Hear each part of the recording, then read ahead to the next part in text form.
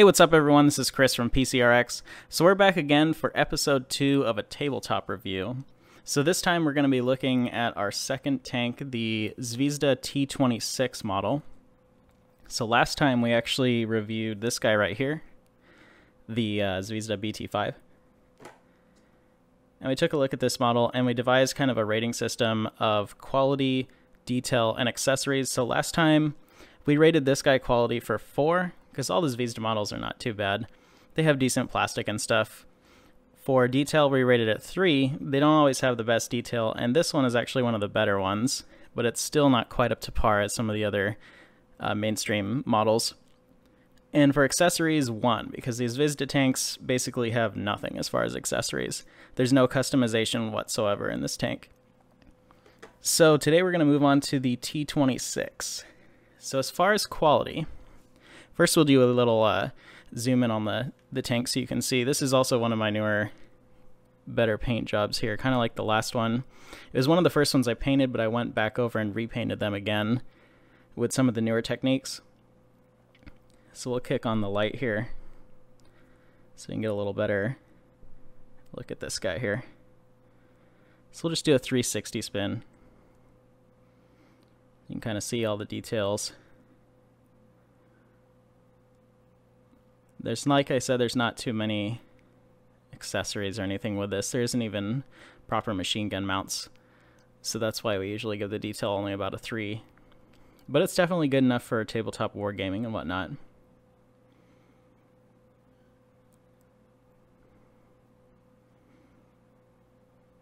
Alright, so let's take a look at the box.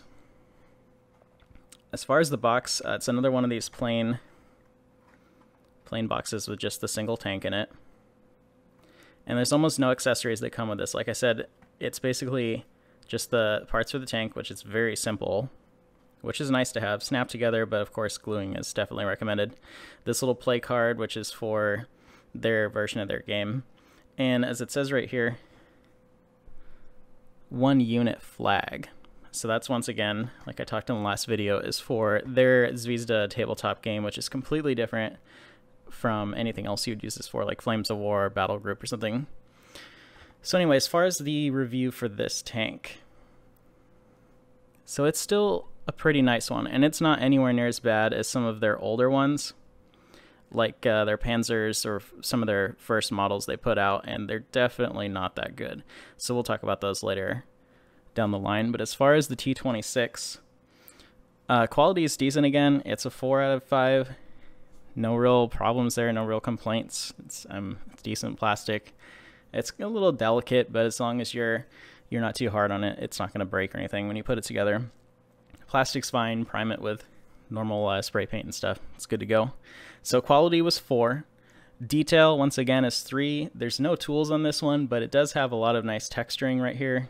As far as the back of the tank, it's got a lot of little things that you can do some good dry brushing on and stuff. And then customization and accessories, once again, is just a 1, because as you can see on the back of this box, literally nothing comes with this. There's no way to change out the guns or the tracks or the top of the tank or anything. It's just, that's what you get. No customization whatsoever. But like we talked about, as far as usage for these tanks, they're awesome if you need to get some cheap ones to test on, or if you want to use these for real simple paint jobs for tabletop gaming and stuff. They're awesome.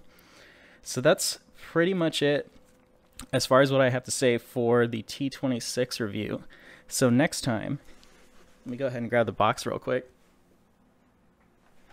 Next time we're going to do a review on this guy right here, the KV-1. So this one is actually one of my favorite ones to paint. Not the most detailed, but we'll talk about it in the next video. So that's pretty much it for this video. This has been Chris from PCRX, and the second episode in our miniatures review from Zvezda T-26. So thanks a lot for watching the video. Please like and subscribe because it really helps the channel. If you have any questions or comments, feel free to put them below. And if you also have any requests or suggestions, also put those below because we really like those. So thanks a lot again. Have a good day.